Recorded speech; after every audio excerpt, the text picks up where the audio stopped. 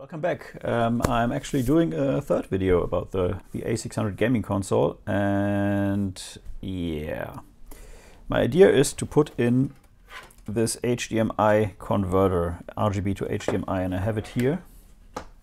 It's this little thing that plugs onto the Denise chip, and it normally consists only of this.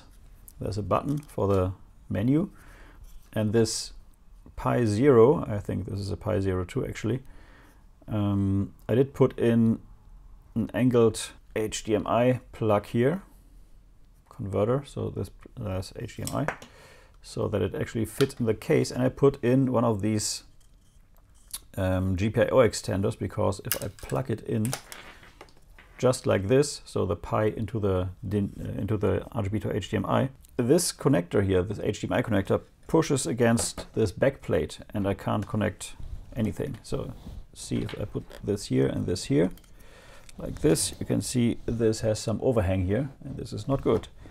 Even if I remove this and plug in the connector directly, it doesn't work, so no dice. So I'm using this here. This has 3 of these extenders, but I'm just using one, plugging this in here, and like this I get a little bit more room here and can actually angle this thing here. The problem is this right here just sits on top of Denise, and you can see this goes in very lightly, and if I push this back in, it just comes loose. It's just totally wiggly and doesn't hold on too good. So I have to find a solution to put this in there for good and hold it in place, because like this it's unusable. It's no good. I tried 10 times to just push it in and make it work. I saw that it works, and the installation is pretty simple. You just push this on here, put in SD card with the Copper Dragon software. I will put a link in the description. Copy the Amiga config file from the Amiga folder to the root folder of the SD card, and off you go. But it doesn't stay in place. It always comes loose, and then the Amiga doesn't boot and all hell breaks loose. So no good. So I have to think how to put this in place here. And I don't have any valid ideas right now, because I can't screw it in. There's nothing to screw to. Can't drill a hole into the motherboard. It doesn't work. Could hot glue it in, but that would be a very shitty solution. But in the end, I may actually end there. Yeah, I did put in the HDMI port here, which was unpopulated up till now. Yeah, so let me think. We have a lot of cables, that's for sure. This video is kindly sponsored by PCBWay. Thank you, PCBWay.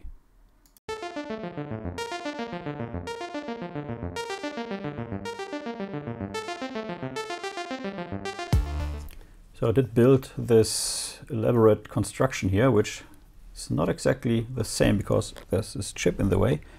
If I place this about here, this sits flush on the board now. So I could hot glue it on. Maybe it's enough just to keep it in place and not to wiggle around too much.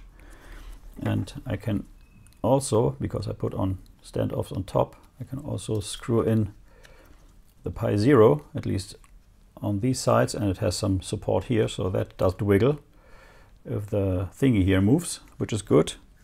And yeah, now I have to find a solution to put this on here and make it non-wiggling. Okay, I did glue in this little thing here, the standoff, just to hold this right here in place, because this just to hang in the air, and I don't want that. And now it's nice and flush with this. It's completely straight, and it has some strain relief, and I will just put some cable binder over here so that this keeps stuck down, which is good. And I'm using this Uhu LED light booster, which just works in 10 seconds. You get with this UV light hardened glue, which is nice. Yeah, so this is my construction so far. And maybe I will use this UV light just to glue this in place instead of hot glue. Already got my hot glue gun out, which is, well, not ideal. very unprecise, but this seems to be quite good. I'm thinking about just gluing this in here and not using any standoffs, any cable binders. So yeah. Did glue everything to the board, but I just noticed that it's still a bit flaky. So yeah, not great, but I will give this a try. I have no other way to do this, and so I did all these standoffs. That one came already loose. I don't know if this works or not. I have no idea. No, these are all loose again. And they don't seem to be hardened, so it's also not great. Let me re-harden these with this light here. Maybe that helps. But I somehow doubt it, because, well, it's a shitty design. This clip-on socket is just way too loose. I could probably change it out if I had one, or I could use a different cable if I had one, but no to both of that. So I'm stuck with what I have, and I have to make do with this. I will give this some strain relief, I think, if, by just putting this cable on here. There's the place where the RF modulator was, so I could do some cable tying of this to here. I think that could help and give it a little strength. It wouldn't wiggle around, at least, which would be good. And I think I will do that. Yeah, that looks better. Okay. So let's cable tie this baby. So I want to have this in here and not wiggling around and not making any movements. Yeah, that's the ugly truth. There will be a cable tie visible. Okay, so that's better. So when I move this plate, this will not be moving, which is AA++, but this will still get in the way here. So I have to think about something here, maybe just like this. So I will cable tie this to this. This will then hopefully not push against all the other stuff, and do the cable like this. We'll see.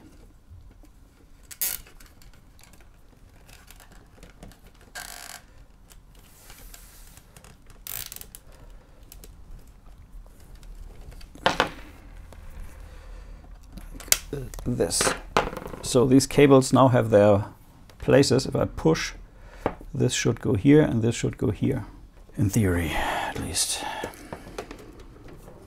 So let's put it all back in here. And let's see if it holds up. That seems to be okay. Okay, now we have to put this in, which is the button cable, the button I mounted back here. And the power cable, which we have to pull through here, so that this black thing can go in there, and that should be in there, like this. Now we have to push the cable a bit further. It's all pretty cramped in here. That should, in the end, do the trick. So let's see if we get something on the screen. You can see here, and we do. Very well. So this actually works. Nice. Let me close this up. There's not much grip anymore. One thing about this solution is that there's no sound. So sound still has to come from the red and white plug on the back. So there's Dungeon Master. Working. Not flickering at all. Nice. That is how this should have been in the first place. And it looks just, as you can see, great. Great, great, great, great. Ah, man, I love that. That is how I intended this console to be in the first place. And now it's finally done. Yeah, so this is my HD mod. Let me show you the back of the console now. I put in the HDMI connector here, which is a standard HDMI connector, and this button to activate the RGB2HDMI menu. Yeah, so nothing much to see here. You can see a little bit of the cable tie here. Oh, that's okay. So this is now a 2-plug solution, HDMI and power, and of course a mouse or joystick in the front, which hopefully all still works. Maybe let's test this quickly. It should show Dungeon Master. Flash floppy, Dungeon Master, yeah, okay. All the LEDs still work, nice. Okay, so this concludes this little follow-up video. Thanks for watching, and as you can see, we still have the issue with the ribs here, but I'm not too concerned about that. So, as I said, thanks for watching, and until next time, see ya. Bye-bye. So I'm playing this game here for a while now, Worthy. It's Worthy, and it's from 2018. It's a new Amiga game, new Amiga game, and the machine just works. It's awesome. I modded some boxes to connect to the back of the console because HDMI doesn't transport the sound right now. So I have sound and a super brilliant image.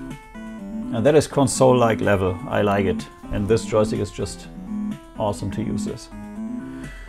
So, yeah, that is really the conclusion of this project for now.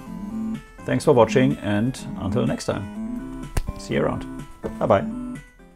Thanks again to PCBWay for sponsoring this video. If you need any PCBs, pre-assembled PCBs, or 3D printing, please use the link in the description below. Thank you for watching Retro is the New Black. If you are new to the channel, please like and subscribe. If you like the video, please share. Every like, share, and comment helps a lot. Until next time, bye-bye.